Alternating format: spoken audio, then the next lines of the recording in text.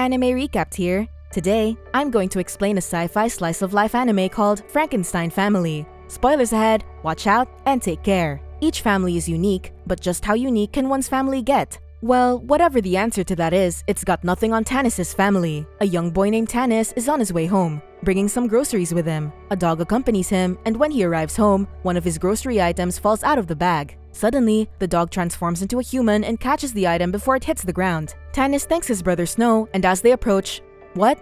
Oh, the human-turning dog? Yup, that's Tanis' brother. Told you his family's unique. Anyway, as they approach the kitchen, a girl with insect-like features greets them, saying that she's starving and asking what it is they will be eating. She's Aisley, one of their siblings. While reading a book in the corner of the living room, their older sister, Suishi, says that it's sweet and sour pork, making Tanis exclaim for her to stop reading his mind. Aisley says that she doesn't want vegetables and demands that he make it all meat. Next up, we have Ashise, who's opening the curtains, and as soon as the sunshine hits her, flowers grow on her head. She's basically a living Snapchat filter. Does anyone even use Snapchat these days?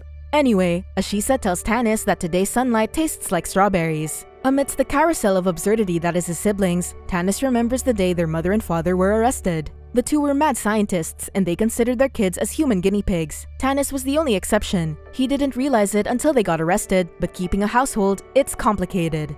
Suddenly, he spots a cockroach in the kitchen. Aisley sees this, and her animal instincts tell her it's her prey. She goes on full hunter mode, wrecking everything that comes her way and making a mess out of the house. The cockroach ultimately gets killed by a bug spray, courtesy of Suishi. Since Aisley has destroyed all the ingredients Tanis was gonna use for making dinner, the youngest son, who acts like the siblings' guardian, suggests that they all go out for dinner. At first, some of them were reluctant to go, but in the end, they all gave in. They arrive at a restaurant, where their tea is delivered swiftly to them. Snow asks Tanis what the water is for, and he explains to his siblings that you use it to wash your cup before you drink your tea. Suishi reads Aisley's mind. According to her, the stuff about washing the cup before drinking tea is annoying, and Aisley defends herself, saying that she bets she thinks the same too. After ordering their food, Tanis could not help but grin. He says it's the first time they're eating together like an average family. It's almost like a dream. As soon as the food is served, Snow transforms into a dog and starts greedily eating whatever is on the table. The other customers notice this and wonder why there's a dog. Aisley uses her other hands to touch the food, which is still hot. She spits some kind of toxin on it and vigorously uses her insect-like hands to eat. More and more does Tanis grow aware of the other customers' attention on them, so he snaps at his siblings. He stresses the fact that they aren't in the lab anymore and yet they aren't even trying to be normal. Aisley gets pissed at this and snaps that they aren't normal, so why should they act like it? In the middle of this mess, Tanis recalls a memory from back when he was little. He met a man sitting on a tree branch who asked him if he's never been out of there. This man told him all about the outside world. Tanis shares that ever since that day, he had wanted to live in the outside world with all of them, his siblings.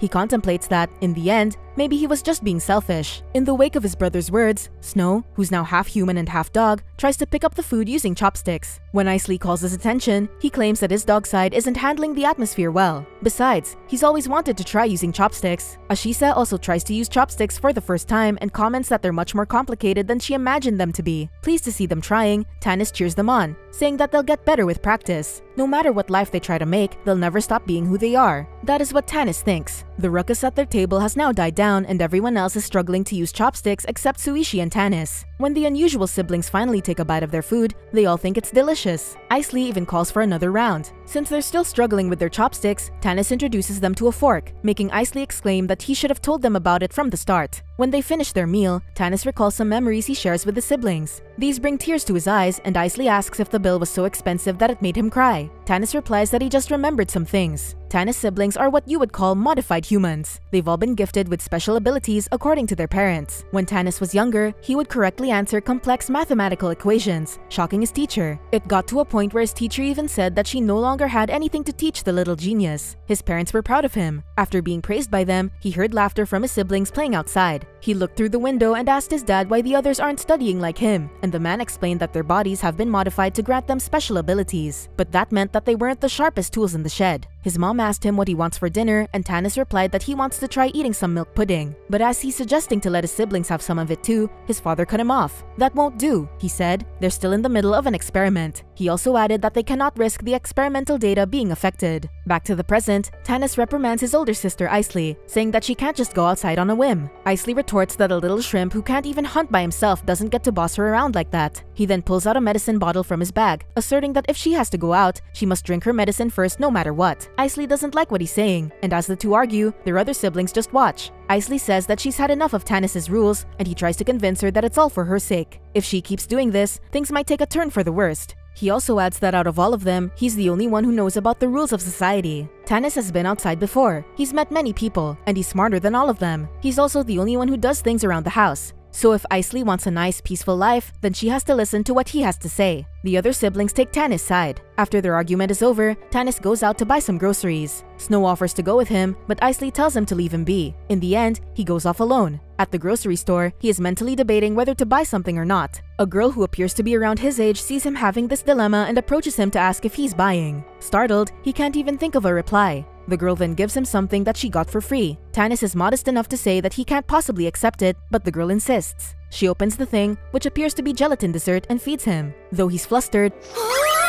Tanis opens his mouth and lets her feed him. After this brief and awkward interaction, the girl leaves him, saying goodbye. Tanis ends up taking the dessert with him. As he's walking home, he's too caught up humming along and enjoying time all alone that he gets lost. See, for all of Tanis's merits, he isn't infallible, and his biggest flaw is he's terrible with directions. He recalls that whenever Snow was with him, he was always the one who led the way. Now that he's alone, he has no one to rely on. Still, Tanis wants to prove himself to Isley that he can make it home alone. He tries to get back to the best of his ability. Unfortunately for him, he encounters an angry dog and gets chased by it. Meanwhile, his siblings are playing a board game back home to pass the time. 3 hours have passed and still, he isn't home, which is unusual since the supermarket is close to where they live. Snow goes out to look for him and Ashisa follows. Isley tells her he'll just yell at her for going outside once he gets home, and to this she replies, "But we can't just forget about him, can we?" Suishi also volunteers to go and look for their youngest sibling, but Isley holds her off. The two are left alone to wait for the others. Tanis is now in the middle of the woods, unaware of where he is. He recalls that when he used to get lost, his siblings would come looking for him, no matter where he was. He needs to figure this out on his own. On the other hand, his siblings are now all outside looking for him. Ashisa and Snow encounter the dogs Tanis ran into earlier, but they easily fend them off. Now all that's left for them is to look for their youngest brother. With all of them now outside, Suishi uses her mind-reading powers and says she could feel Tanis' presence just below the cliff. She suggests that only someone with strong physical abilities could reach the place where Tanis is at. No one but Isley could do it. Isley beams at being mentioned as the only one who could get the job done, so she enthusiastically goes into the woods to look for her brother. A few moments pass and still, she cannot find him. At this time, Tanis is already starting to feel tired from walking around all afternoon and it is now getting dark. As he rests his tired little feet, Isley appears before him. She's obviously very worried about him but is too proud to admit this. She maintains that she's already getting hungry. Tanis is relieved to see his sister. He gives her a tight hug and it takes her a good few seconds before she pats his back and reassures him. Finally, they reunite with their other siblings, who are left alone on the road to wait for them. Ashisa asks Tanis why he was playing hide-and-seek in such a place, and Suishi replies that the stray dogs caught him off guard, and he fell down the cliff when he tried to run away. Snow asks him if he's scared of dogs, and he replies that he's not scared of him when he's a dog since his brother's nice. The siblings finally arrive home, and Tanis proposes an alternative to taking the medicine whenever they go out. As for Ashisa, she just needs to cover her face with some makeup. Isley can cover the marks on her face with some makeup too and wear a backpack that hides her spider-like arms. Indeed, Tanis is a genius to be able to come up with these things. One morning, Tanis informs his siblings that he's going to the mainland the next day to meet up with an acquaintance. Isley says she's never heard of some acquaintance from the mainland. Ashisa asks who it is and whether they know the person too. Tanis reveals that it is his old home tutor. Isley questions what business he has with his old home tutor, and he replies that he thinks what they need the most right now is a dependable adult willing to lend a hand. Snow asks if he's going alone, and Tanis thinks of who among his siblings would be the best fit to be a companion. Suishi volunteers that she'll be going with him, and everyone is shocked to hear this. The next day, on the mainland, Tanis is in awe of the big city. He's about to go and check on some stuff, but Suishi holds him back, saying that if he keeps that up, he'll get lost again. He says that she usually hates going outside and asks why she came with him. She replies that him dying would be a bother. She asks him if he knows the way to go, and Tanis starts trying to ask random people, but they all ignore him. Who knew the mainlanders would act like this towards him? Of course, not all of them are cold enough to ignore a young boy needing help, but it seems like everyone Tanis has approached doesn't give a damn about helping him, or at least listening to what he has to say. An elderly woman talks to Tanis and asks him to lend her money for a taxi fare. He is about to lend her some when Suishi tells him not to, revealing that the old lady was a con artist. She offers to teach him how to ask for directions. He shouts his question in the middle of a crowd, and Suishi reads the minds of the people who answer his question in their heads. Easy peasy. After that, she leads him to the correct place based on the information she's gathered. He observes that she really knows how to put her powers into good use. They arrive at a train station. While boarding the train, Suishi prevents a pickpocket from stealing her brother's wallet. The city is just completely different from what Tanis expected. When the two finally arrive at their meeting place, Tanis' old home tutor is already there waiting for him. His His old home tutor asks what happened, and he finds it hard to respond honestly. She invites them both to find a cafe where they can talk. Once they've settled at a cafe, Tanis starts mentioning that their parents were researchers that performed experiments on his siblings for some program and that their parents were taken away by the police. She asks why they would come to her, and he replies that it's because there aren't any reliable adults around that he can think of. True enough, the siblings are all kids, and they have to survive on their own. It must be tough. Much to their surprise, she replies that she doesn't think someone like her would be of any help. The tutor says that she's sure he's already forgotten, but she still remembers it clearly. She recalls that Tanis once complained that lessons were boring, saying that the problems he had to solve were too easy. He rudely asked her if she could teach him something he didn't know. The tutor was reprimanded. She was told, "Can't you even teach an 8-year-old? So much for graduating from some big-name university. If this is too much, you could always teach at a kindergarten." She tells Tanis, "I, of all people, an elite among elites, had to get a taste of pure humiliation. What genius! You're a modified human, aren't you?" He replies that he's different. The tutor now changes her demeanor into a threatening one and tells him not to look down on humans, even calling him a good-for-nothing Frankenstein. She tells him to just go to the government since he's gonna make a good guinea pig. Tanis is petrified to hear this. The tutor even called them monsters. Suishi, who has been listening silently all along, now speaks up, saying that they should leave, and urges Tanis to come along. Before they could ultimately walk away, Suishi asks her, "It's the third one now, isn't it? Your boyfriend, I mean." The tutor is shocked to hear this. Suishi adds that the two before him dumped her because of her ego. But even someone like her has at least one best friend. She tells the tutor that her best friend lives not far from there. Finally, she warns her that if she doesn't do anything to harm them, then they don't intend to do the same to her. She calls her Miss Kindergarten Teacher.